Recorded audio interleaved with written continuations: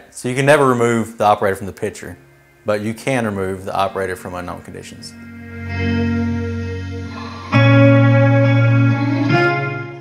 We saw the opportunity to bring in RC equipment on our project.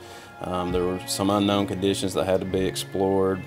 We saw there was opportunity to improve overall safety of the site, to better evaluate what the site conditions are.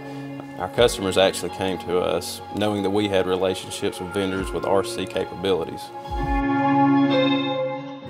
We actually spent 3 or 4 days at where they test the new iron, saw remote control equipment, had a chance to run it, and as such we were the first company to receive the prototypes to do field testing for remote control equipment in ash pond work.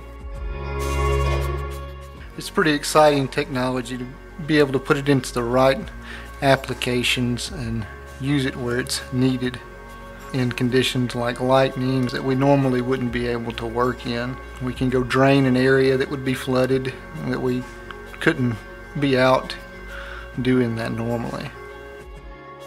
When you sit in the cab normally, you have blind spots from your boom, your counterweight behind you, over your right-hand side by your tracks. With this system, there's cameras located all around, and you don't have a blind spot anymore. We're not automating. We still have one track hoe has one operator, just like it has been ever since track hoes became a thing. It means a lot to me that Saiia puts so much into safety. If this machine gets severely damaged, at the end of the day I still get to go home. And that's the most important thing for me. I've been in the heavy equipment industry for a long time, and ground conditions change constantly, no matter what site you're on. And when those conditions change, things happen, machines will go down. But with this technology, no operator in the seat, the machine goes down,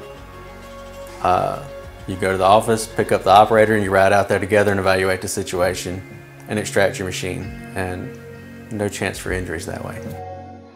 Nobody ever wants to make the call to the boss and say, hey guys, we're short one track hoe, it's somewhere in the bottom of the pond. Don't want to make that call.